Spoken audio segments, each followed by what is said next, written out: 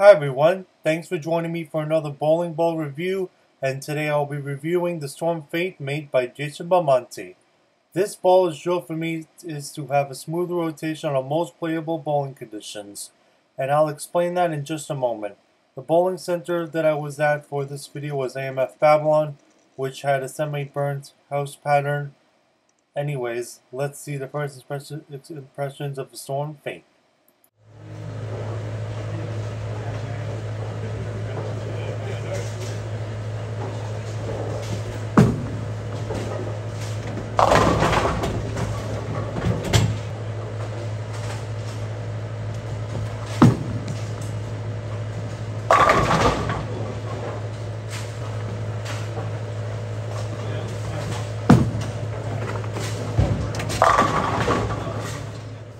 So those are the first few shots that I rolled with the Fate.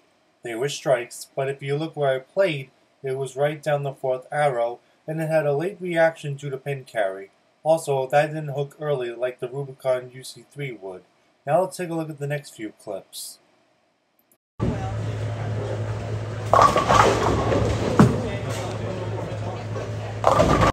Okay, that shot was no good. It went too far out and didn't come back enough.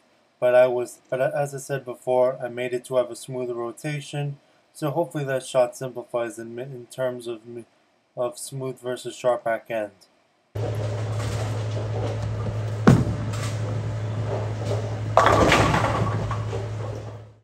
That last shot that I took with the Fate went too high since it went over the fourth arrow too much. Huge shout out to 39 Boards Pro Shop at AMF Babylon for having the time to drill this ball up for me. And before I end this video, there will be a part 2 bowling ball review since I need to try it out at other bowling centers before we give an official rating on it. And if you haven't done so already, please subscribe and like this video, and thanks for watching.